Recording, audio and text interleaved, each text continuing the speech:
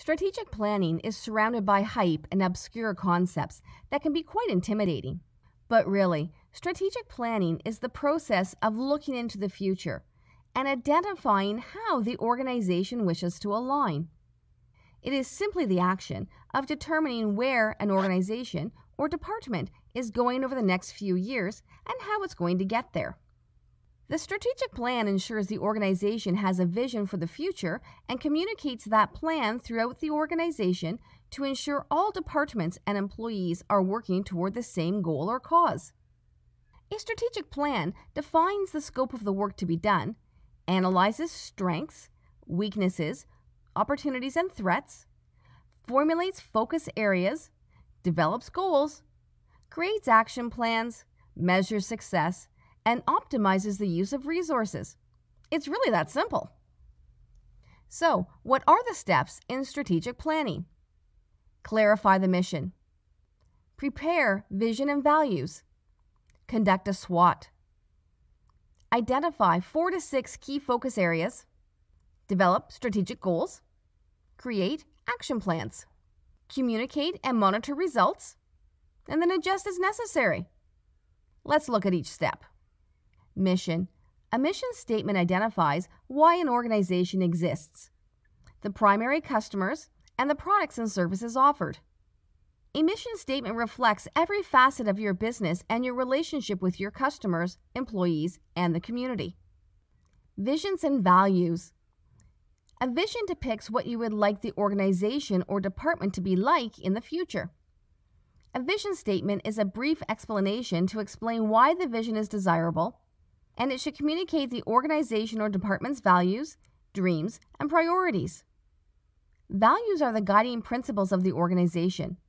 Values create alignment and drive behavior. They provide the framework to help make decisions and focus on priority actions. The SWOT analysis. A SWOT matrix will help identify the strengths, weaknesses, opportunities, and threats for the organization, department, or product. A SWOT analysis can be very helpful for many endeavors within the organization. Focus areas are areas in which the organization or department will focus its attention on for the next 1 to 3 years. Leaders should assign ownership of each key function area to ensure objectives, planning and actions have a direct responsibility, and a chain of command has been identified. Strategic goals are statements of specific outcomes that are to be achieved. All aspects of organization should have goals, from strategic goals set by the organization to department goals set to meet those strategic goals, and individual goals to meet departmental goals. Goals can be expressed as financial terms, market outcomes, social norms, or any other achievable goal. Goals should be SMART, as in specific, measurable, attainable, relevant, and time-bound. Action plans. Action plans are simply the steps to take to meet a specific goal. There may be one or many steps for each goal. Each step should have an assigned responsibility, reporting, and deadlines.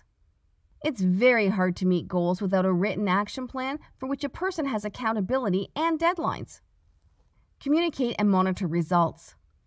Communication is critical to the success of any plan. Communication can be written or verbal, but should always be recorded to ensure all parties understand the goal, actions, responsibility, and timelines. Written action plans, work plans, team meetings, debriefs, and regular reports are all ways to communicate and monitor results. And don't forget to share both success and failure.